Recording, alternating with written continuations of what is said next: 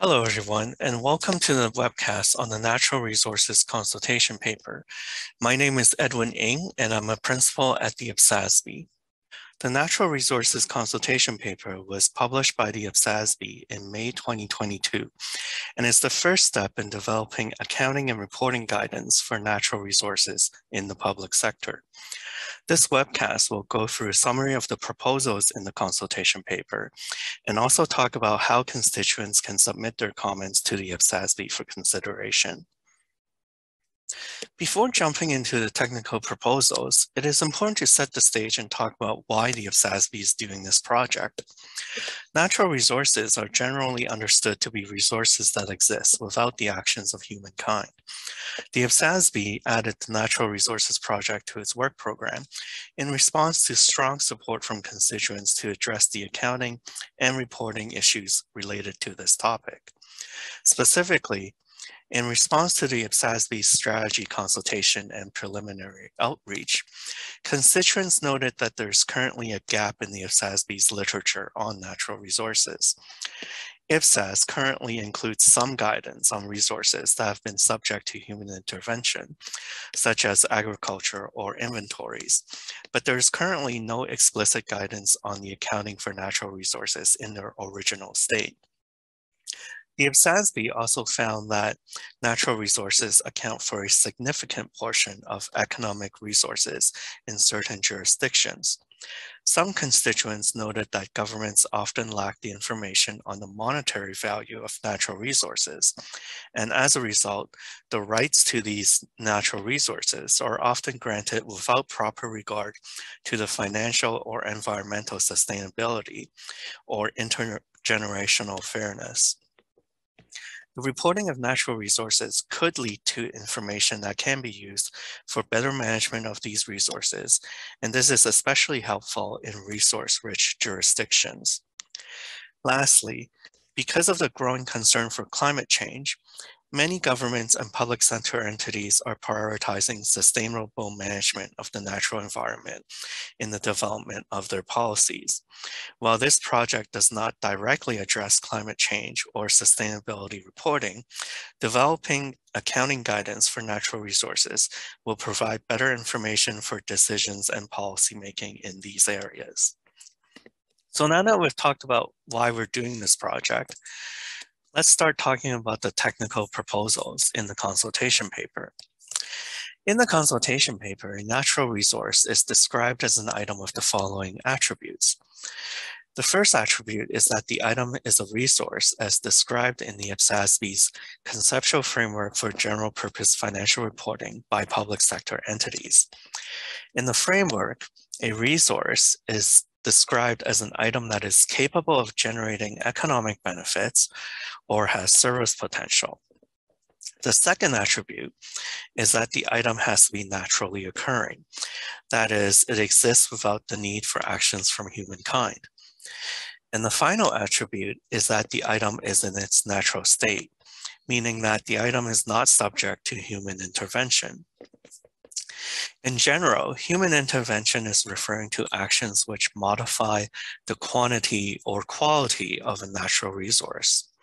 Specific examples of human intervention may include extraction of minerals, the treatment and processing of groundwater into drinking water, or the harvest of trees from an uncultivated forest. Based on preliminary outreach, rather than talking about all natural resources in general terms, the IPSASB decided to focus on specific examples of resources in this consultation paper, as shown on this slide. These resources are discussed in detail in chapters 3 to 5 of the consultation paper. The first example resource is subsoil resources. These are non-living natural items that occur within the earth.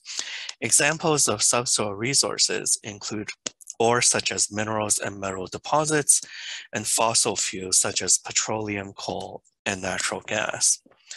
The second focus area in the consultation paper is water in its natural state, which include water in seas, lakes, rivers, and underground aquifers. And it also includes unprocessed water that has been impounded or held in certain reservoirs. Lastly, the consultation paper focuses on living resources, and these are living organisms that are naturally occurring and in their natural state.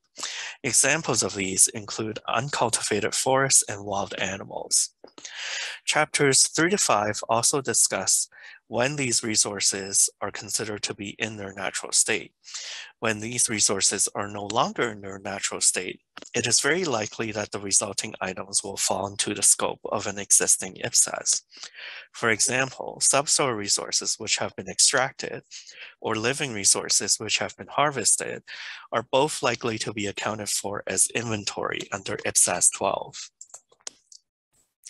At a high level, the IPSASB reached a preliminary view that natural resources which meet the asset recognition criteria as set out in their conceptual framework should be recognized as assets in the general purpose financial statements. To be recognized as an asset, the following two criteria must be met. First, the item must meet the definition of an asset, which is a resource that is presently controlled by the entity as the result of a past event.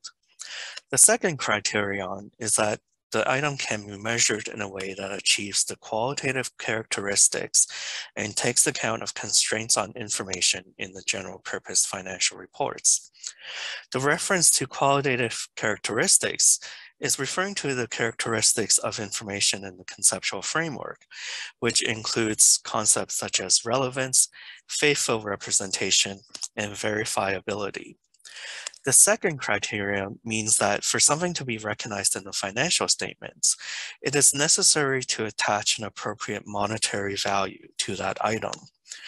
Natural resources, which meet both of these criteria, are recognized as assets, and much of this consultation paper focuses on the issues surrounding whether these criteria can be met for subsoil resources, water, and living resources. Applying the general recognition and measurement principles from the conceptual framework, the IPSASB has reached a number of preliminary views in this consultation paper.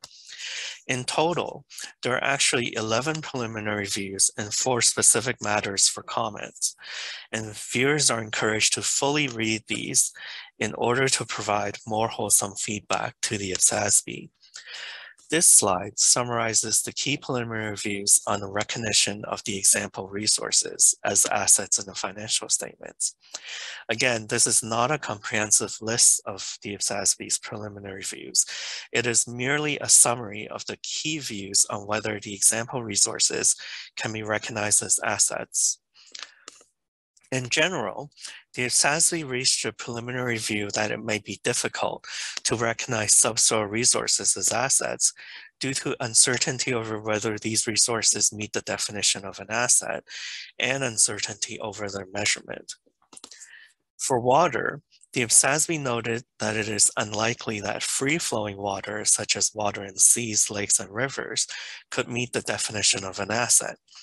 However, water that has been impounded in certain controlled reservoirs and canals, or possibly underground aquifers, could meet the definition of an asset.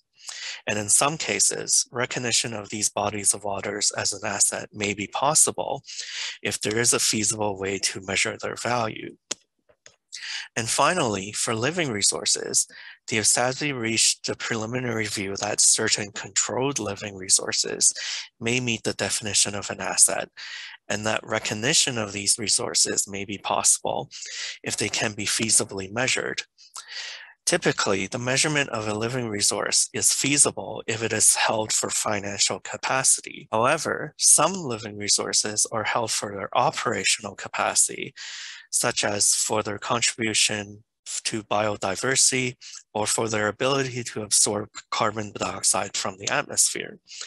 In these cases, it may be difficult to come up with an appropriate value using the current scientific know-how and the measurement techniques that are available. And therefore, for these living resources, it is unlikely that they can be recognized as an asset. Another issue that the IPSASB considered is that in the private sector, there is already developed guidance and common practices on the accounting for activities relating to subsoil resources. So in addition to the preliminary views noted on the previous slide, the IPSASB also reached a preliminary view that guidance should be developed based on existing private sector guidance in the following areas. The first is accounting for exploration and evaluation activities based on guidance from IFRS 6, exploration for and evaluation of mineral resources. And the second area is accounting for certain development costs based on the guidance in IFRIC 20, stripping costs in the production phase of a surface mine. In addition to the preliminary reviews on recognition and measurement of the example natural resources as an asset, the IPSASB also preliminarily proposed a number of disclosures for both unrecognized and recognized natural resources. These proposals relate to both disclosures in the general purpose financial statements, as well as the presentation of information in the broader general purpose financial reports. When combined with the views on recognition and measurement, the analysis of how to account for and report a natural resource would follow the general approach as outlined in the flowchart on this slide. The first consideration is whether the natural resource meets the definition of an asset.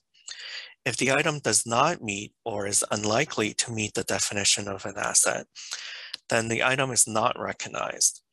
In this case, the entity should consider the proposed disclosures for unrecognized natural resources in the general purpose financial statements, as well as whether the resource should be discussed in the broader general purpose financial reports. If the natural resource does meet the definition of an asset, the next question is whether the resource can be measured.